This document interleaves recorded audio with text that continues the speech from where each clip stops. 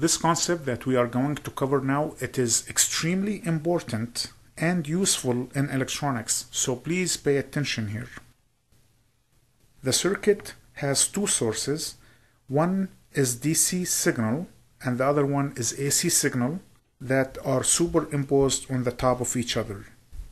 So as you see here, we have a 5 volts DC voltage source and a cosine wave that is set on the top of it. Because those two voltage sources are on the top of each other or in series, then the total voltage will be the sum of those two sources.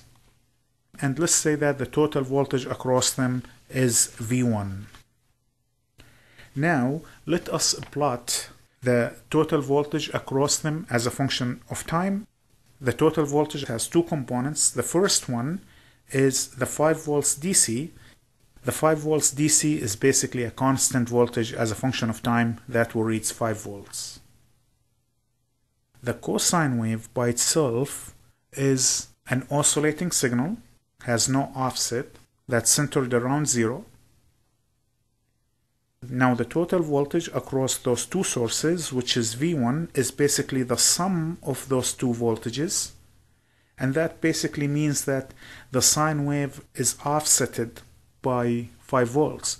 So you will see the oscillation of the sine wave is centered around the 5 volts. This is extremely important concept in electronics. The sine wave, which is the AC signal, is superimposed, offsetted by the DC signal.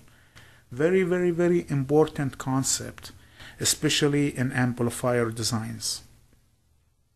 Note that in this circuit, this capacitor here has a very large value, which is approximately set to be infinity.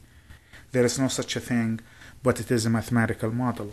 This particular capacitor, the large value capacitor, is called AC coupling capacitor or DC decoupling capacitor. And let's see how does this capacitor change the circuit. This is another important concept, folks, so please pay attention here. For DC signals, that means omega equals 0. The impedance of the capacitor is defined as 1 over j omega c. Since omega is 0, because it is a DC signal, that means the impedance of the capacitor is 1 over j times 0 times c, which is basically 1 over 0, which is infinity. Nothing new. We know that the capacitor will act as open circuit with infinite impedance if the signal is DC. So if the signal is DC, the capacitor behaves as open circuit. That is very important concept. Now, if we apply an AC signal, and we know that the capacitor value is very large, very close to infinity, then the impedance of the capacitor for AC signals becomes 1 over j omega c, but c is infinity, so we have 1 over j omega times infinity, which is 1 over infinity, that is 0. If the capacitor is very large in value, for the AC signal, the capacitor behaves as short circuit.